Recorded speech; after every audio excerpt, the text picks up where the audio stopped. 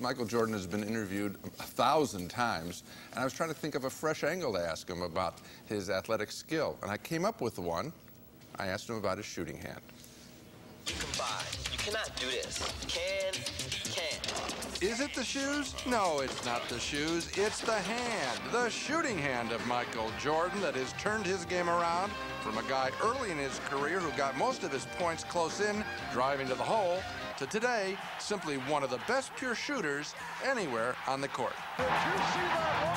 This is your weapon. Right. Can you talk about your hand? What do you see when you look at this hand? If you would look at it, what do you see? In terms of? Its skill. Well, I have a wide thumb away from my first finger, which gives me the grip of grabbing the ball and being able to move the ball. And it's like having a paintbrush to a certain extent, being able to create, if you can move the ball and move your instrument to an extent that it's pretty different and very rare in this game. Dr. J did this. Dr. J had, if you ever notice Dr. J's hand, his thumb is so far away from this finger, which gives him a better grip and a wider span so that he can pick a ball up off the dribble and do anything that he wants to do with it. I don't know. I have very long fingers. I can sense a good shot and a bad shot.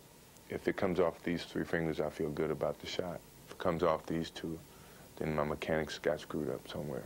I just thought of a funny thing. Did anyone ever analyze your palm? You know how they do palm reading? Do you ever have your palm reading? No. You know, sometimes I kid and say, hey, this is how I got my name, Michael, M. I checked for both my hands, and I got M in my hands. Wow.